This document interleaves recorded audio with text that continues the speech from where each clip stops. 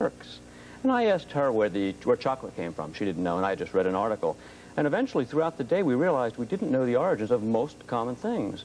All right, so then you set off. Where did you get all this information? And how did you know it was real? I ransacked almost every library in New York, reference room. I spent about a year just compiling information before I sat down to actually write the book. All right, let's start with the favorite, I think, of all of ours, chocolate and M&Ms.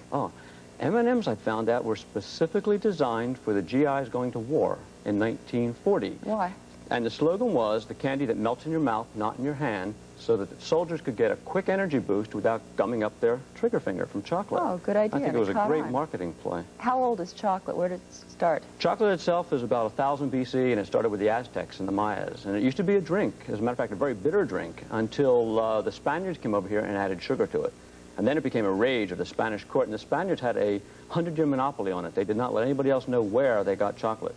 And then it got out. Actually, it was so prized that when the Spanish princess Maria Theresa married King Louis of France, part of her dowry was chocolate. Boy, now you have all these little facts floating around in your head. What about the pineapple? You have a pineapple there. The pineapple was first spotted in the Caribbean and brought back to Europe.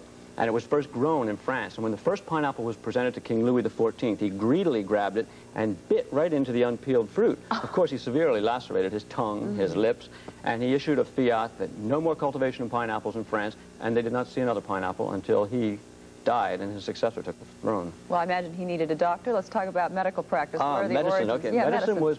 the Babylonians were the first great medical men. They had lots of different medications, and they had a rule that if a doctor in lancing an abscess should kill the patient, then the doctor's hands were both cut off.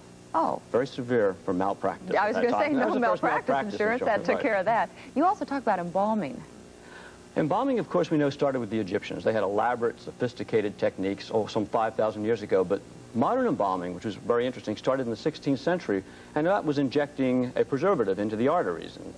William Henry, the discoverer of the circulatory system, started it. But it became such a craze that embalmers, especially in the United States, would take their corpses on tour of the South. They'd take them and prop them up in barbershops and county fairs, and people would flock around to see the latest in preserving the body. And people would actually line up to sign to be embalmed when they died. It was a great craze. Well, we're almost out of time, but just tell me where the watch. What about the watch? 1500s, Germany, and the first watches were so big, you had your servant carry them, and when you wanted the time, you just turned around and said, "Time, please." You had somebody to go along with you? Right.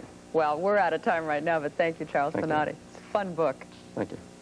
And we'll be back right after this from General Foods. Tomorrow, Kathy Lee